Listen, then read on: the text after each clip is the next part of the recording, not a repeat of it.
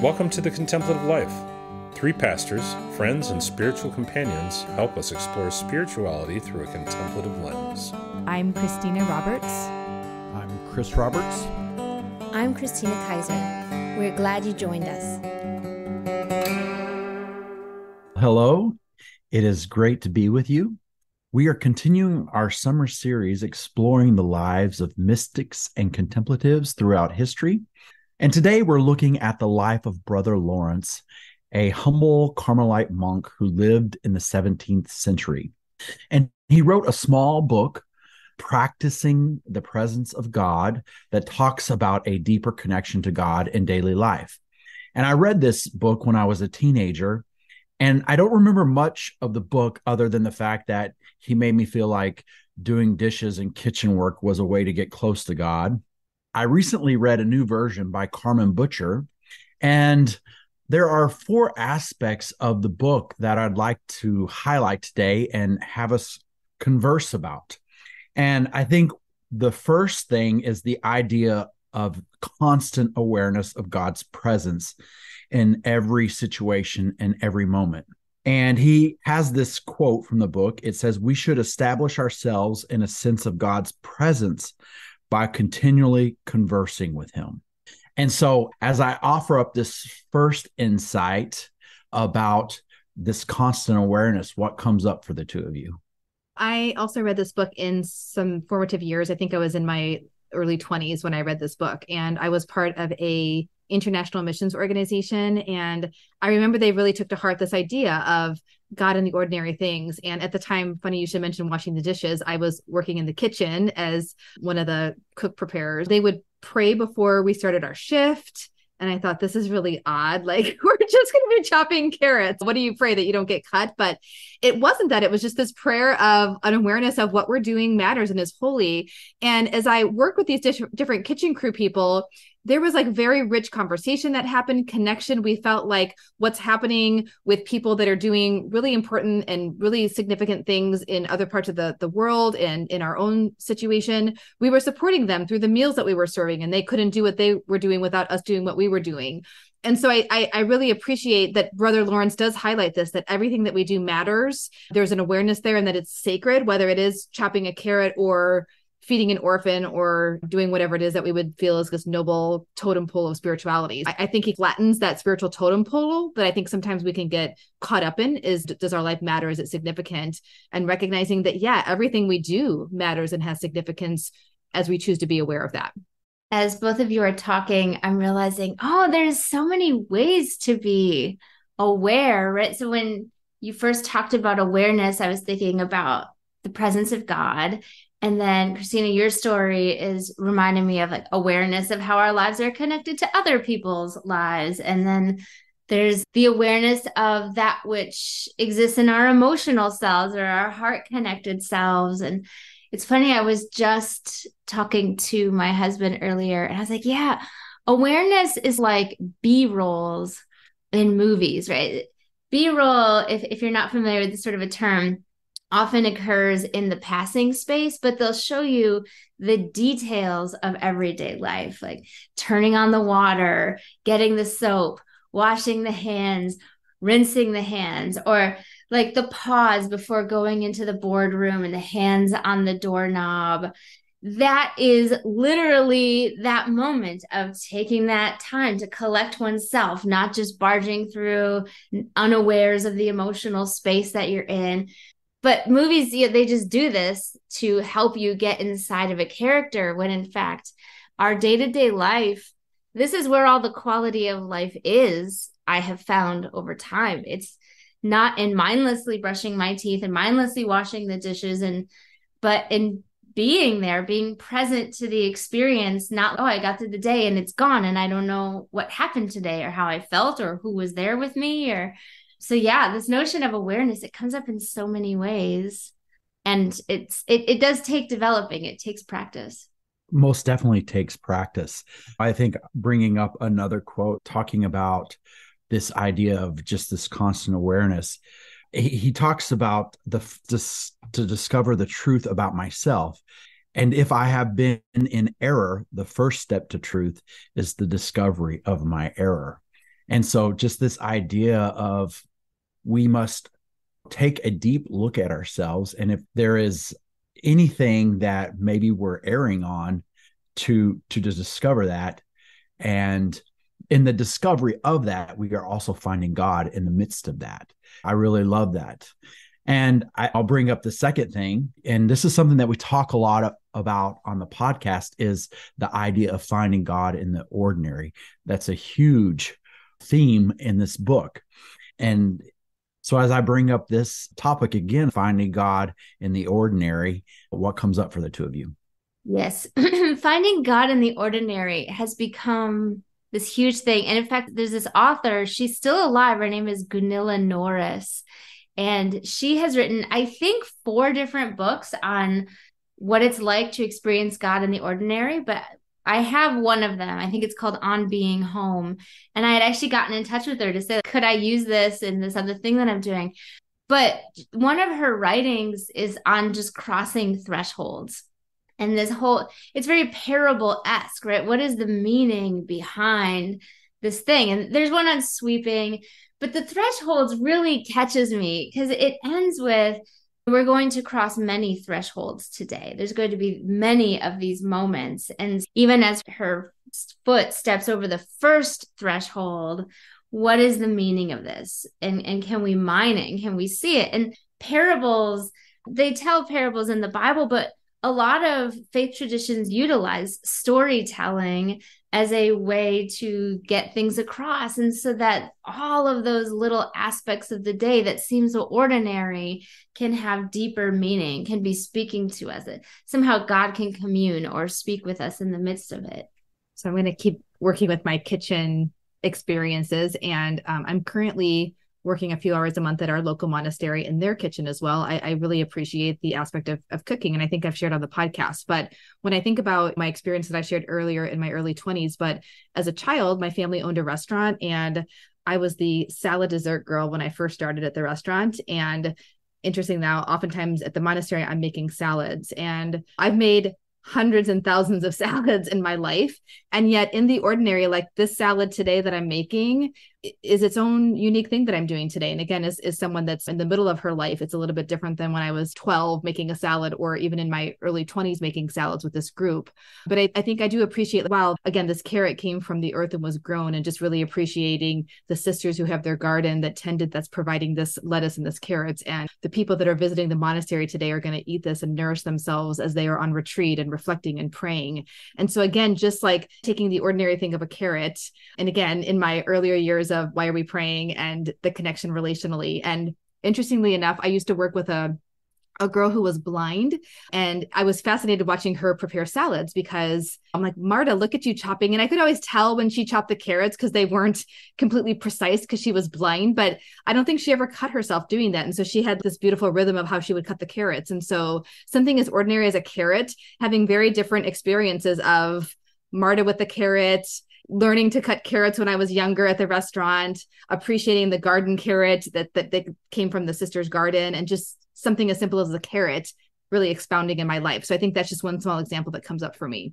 I really appreciate both of your examples. And one of the things that stands out to me is the ordinary contrasted with kind of culture. I think culture kind of prepares us for greatness. That is one of the things that we aspire to, is just to be great and to do great things.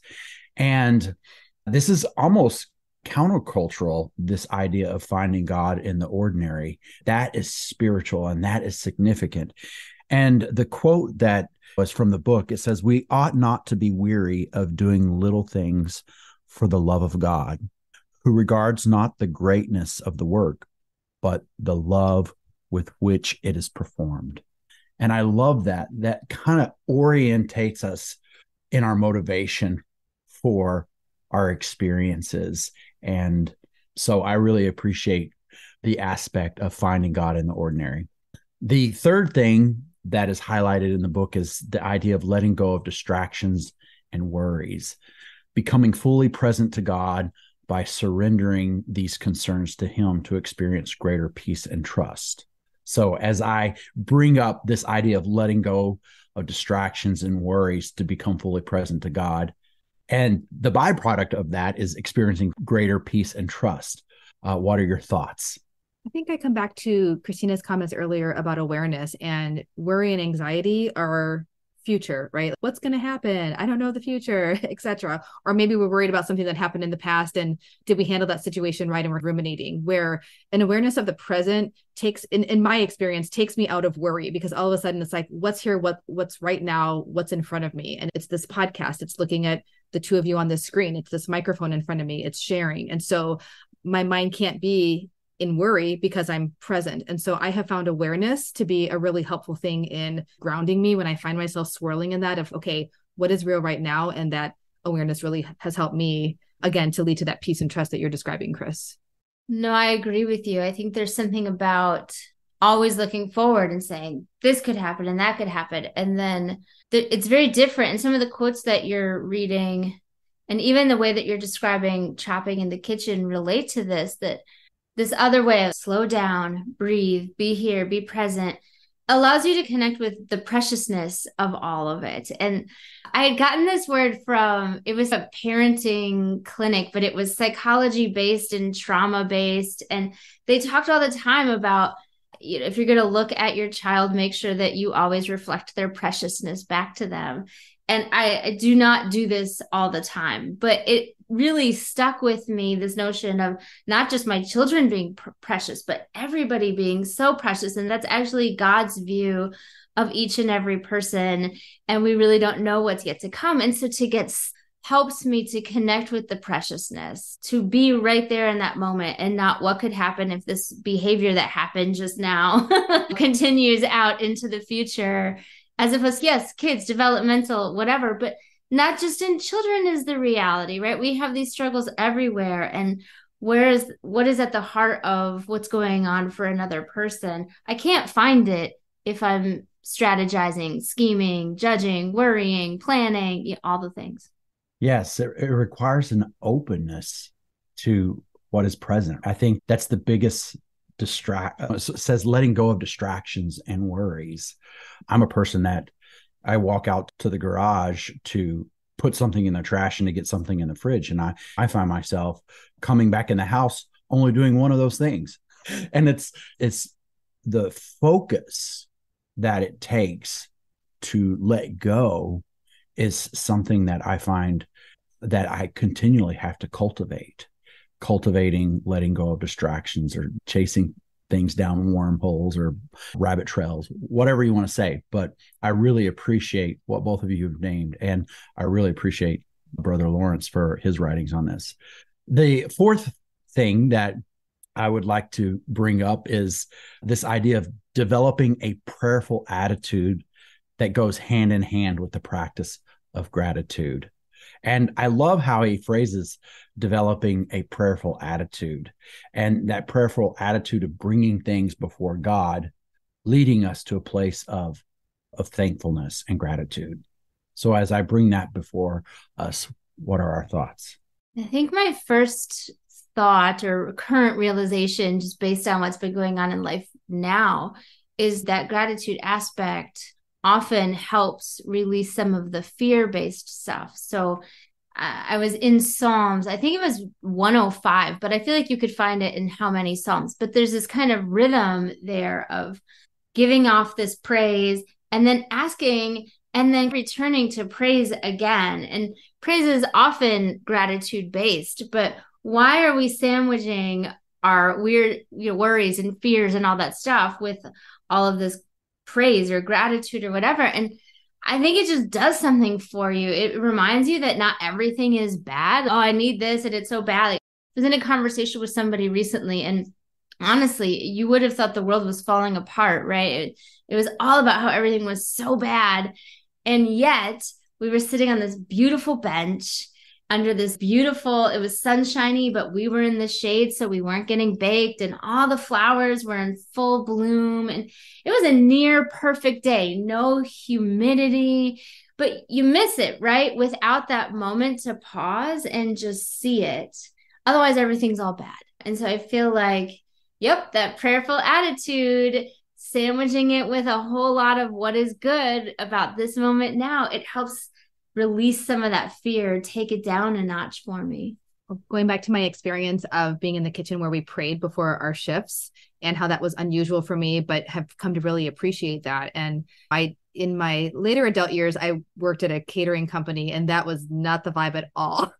The complete opposite: stress, F-bombs, all the things, right? And just thinking about even rhythms and rituals of maybe praying before a meal. And I think my family, when we're with people that maybe have different faith traditions or whatever, we just tend to say a silent prayer. And we were recently invited to someone's house, 4th of July. It was a barbecue.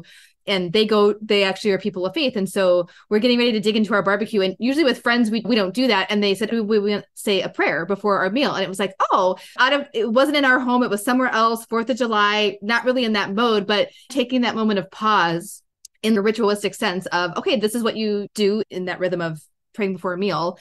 And again, it just set a different tone and I noticed too, the conversations with the adults as we went out, it's like a reminder of me of, oh yeah, these people are people of faith. We don't really relate to them like they're our pool friends, like we know them from the pool, not from church necessarily.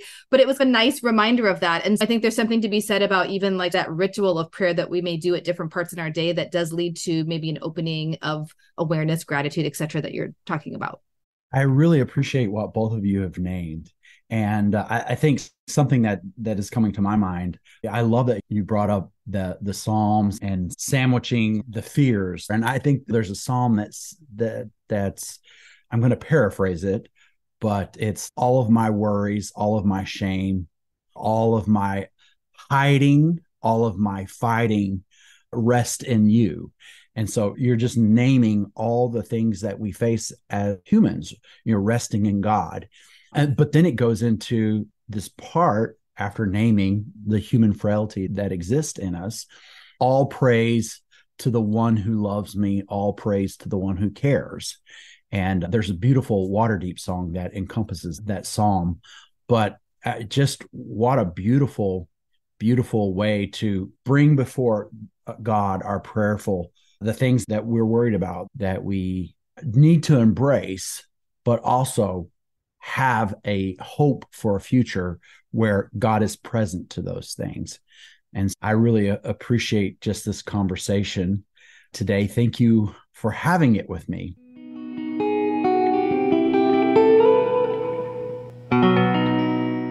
And now is the part of our podcast where we talk about what we are into. So what are we into?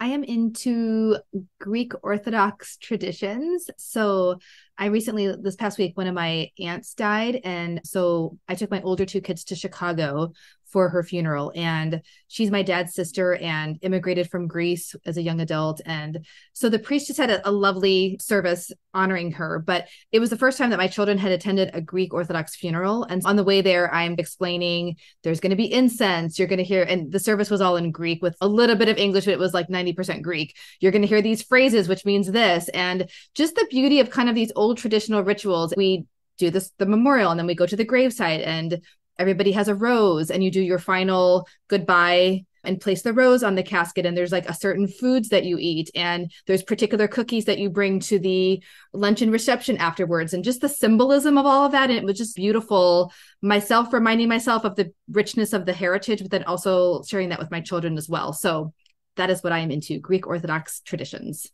That is so fun. I love getting to share stuff like that with family too. I think what I am into, it's very ordinary as it turns out, but it is changing lives. So we had realized the coffee maker we had served a period of our lives when we had young children and we needed what we needed, but we didn't need that anymore. We were in a different space of what we needed. And so we got this new coffee pot. It's the Technivorm Mocha Master. The names of things just crack me up. But it makes coffee really fast. And then there's this like 15 cup, super like thermal carafe. So it stays hot for hours. And there's no heating element, right? So you're not like burning the coffee while you keep it hot. And it's bringing so much joy because right now, the stage of life we are in is we need the coffee. We need it now. We need it fast. We don't need anything fancy, just hot, fast coffee. And that's exactly what we can get. And it brings me such joy. So that's what I'm into. Very fun. Yes. coffee now, coffee fast is something that everyone should experience in their life. I am into something a little bit different, but it is also something that I share with my family, or rather, they share with me. We have been going fishing quite a bit lately, and I am trying to teach my children how to get fish off the hook. And with some of them, it is going well, and with others, not so well. So I've been into taking fish off of hooks for those that are still a little bit squeamish about touching fish. But the whole experience is one of just being out in nature and throwing a pole over our shoulders and walking to the place where we fish and experiencing laughter and joy in this outdoor experience with my kids. So taking fish off of hooks in the outdoors is what I've been into. Thank you so much for being with us this week. It's good to have you. We'll see you again next week. If you enjoy listening to the podcast, we invite you to stay connected by signing up for our Foundry Spiritual Center newsletter, where you can learn about even more programs and offerings. You'll find a link to subscribe in the show notes, or visit us anytime at foundrysc.com. Thanks again for being with us. We hope you have a great week.